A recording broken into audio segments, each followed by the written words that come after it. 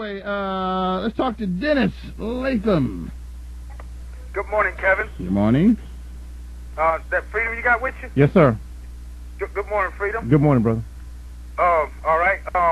Kevin, now, the Bible says on John 14, verse 34, a new commandment I give unto you, that ye love one another as I have loved you, that ye also love one another.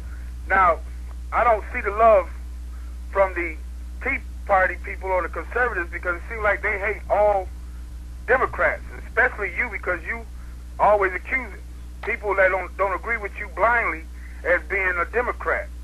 Now, where is the outrage at the 10% sales tax in Montgomery, Alabama, Kevin? I'm outraged at it. Not much I can do about it. Okay, okay.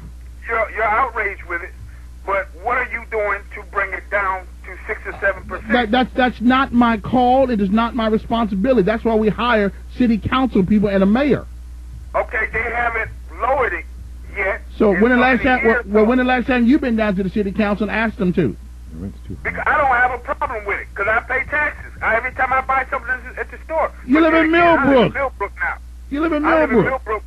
Okay, and if you look at the sales tax all across America, Montgomery, Alabama is one of the highest. Top 3 high. Right. And Birmingham, Jefferson County. Right, but the point is, the crime rate with high taxes like that is very high also. But the thing is, I don't see any Tea Parties raising any sand about the 10%, because that 10%, you don't know how it's distributed. Well, it's most. Well, if you want to be honest about it, intellectually honest about it, it is most of folks like the Tea Party people who are paying a tax. You don't pay tax on food stamps.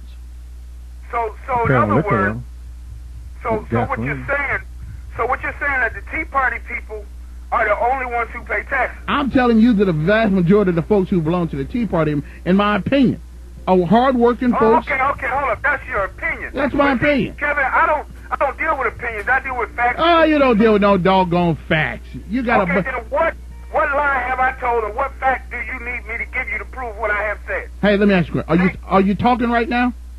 Name a lie that I have told, Kevin. I gotta go. Some things just. Hold up. Let me ask you this, Kevin. What? Quick! You got 4 seconds. Time's up. We'll be back next hour with somebody from the Montgomery Airport on.